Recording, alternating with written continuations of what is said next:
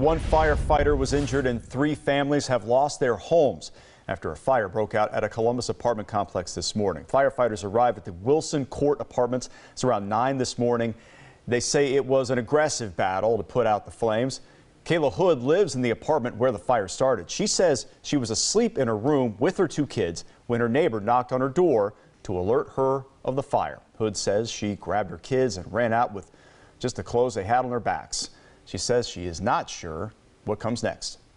And then I ran downstairs without it correlating that there's a fire. I opened up the front door. They're telling me, get out, get everybody out. There's a fire.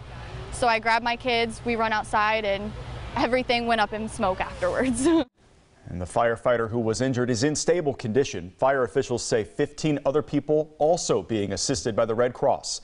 The cause of the fire still under investigation.